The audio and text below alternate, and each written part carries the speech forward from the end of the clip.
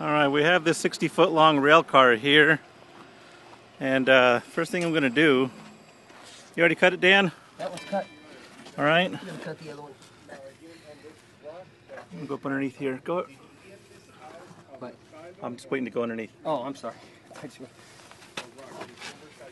Alright, so...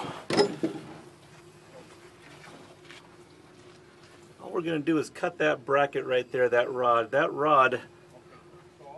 this rod here is attached to the car body. The other one there is attached to the trucks. So we just got to disconnect that rod there. Going to do the same thing to the other side. All right, here we are on the other side. You see we're heating up that rod again.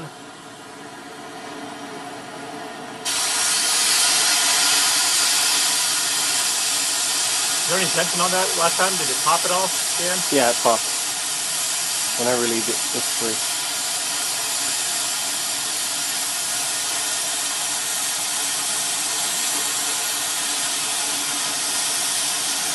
When I released the brake, it popped. When I cut the other one, it was free. That's all there is to it. That's the only thing that's holding this rail car down. That's the only thing holding this car down.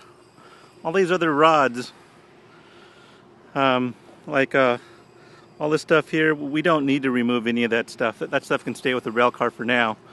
And we'll take all this other stuff off later.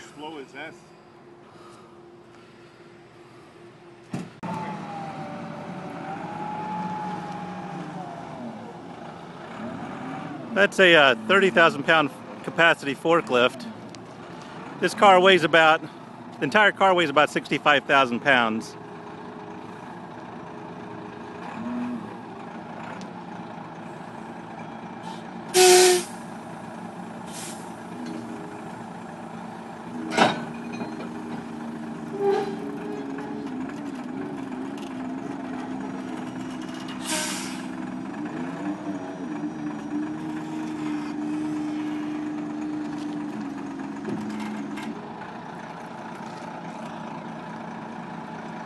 All right.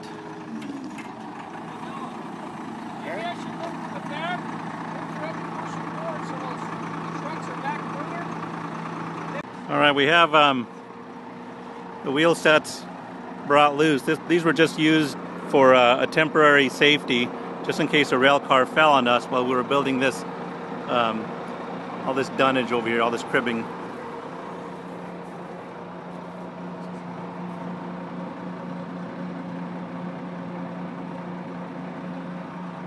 That's that piece right there is called a center plate.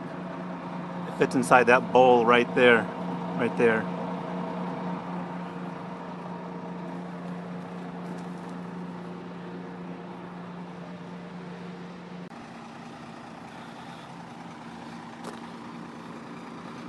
That's the rod there that was cut.